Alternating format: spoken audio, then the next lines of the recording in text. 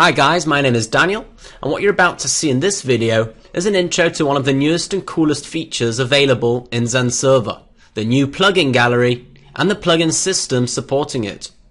In a nutshell, Zend Server plugins are ways to extend Zend Server's functionality.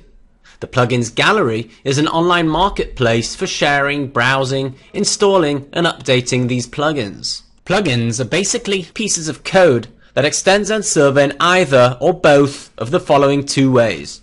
Z-Ray plugins extend Z-Ray by adding custom panels to the default panels. These panels can display any information you'd like them to show, either about your application, the framework you're using, or about your system's environment. You decide. Route plugins help Zend Server to better understand your applications by defining the routing logic for requests. This awareness helps Zend Server aggregate monitoring events and display improved results for URLs listed in the URL Insight feature. Out of the box, Zend Server comes with a number of plugins already installed and activated. You can see the full list on the Manage Plugins page. Using the plugin gallery though, you can browse for additional available plugins that the Zend Server community has developed and easily install them. The gallery contains all the information you need about the plugin, including screenshots, videos, a changelog, and other useful data.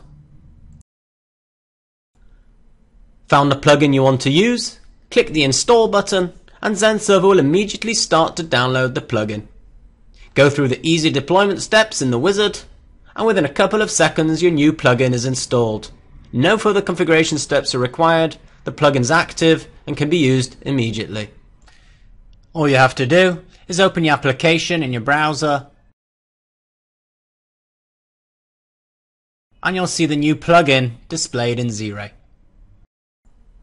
As soon as a new version of a plugin becomes available, Zend Server will notify you.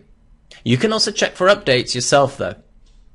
Updating can be done via the gallery, where you simply need to click the Update button, or from the Manage Plugins page by clicking the Update link.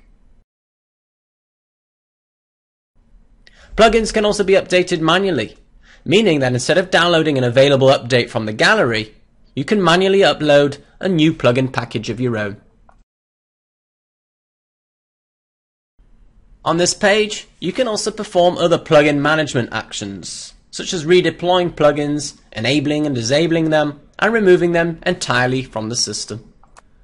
Of course, in a clustered environment, all these actions are performed on all the servers in the cluster. Now, you can also deploy a plugin of your own on Zend Server. Simply click the Deploy Plugin button, upload the plugin package, and complete the wizard steps.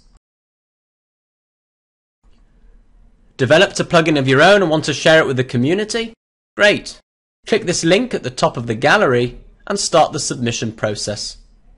Instructions on how to develop plugins are available on GitHub. So that's it for now. We're really looking forward to building the Zend Server ecosystem together with you guys. So don't be shy, start developing those plugins and send them our way. Thanks for watching.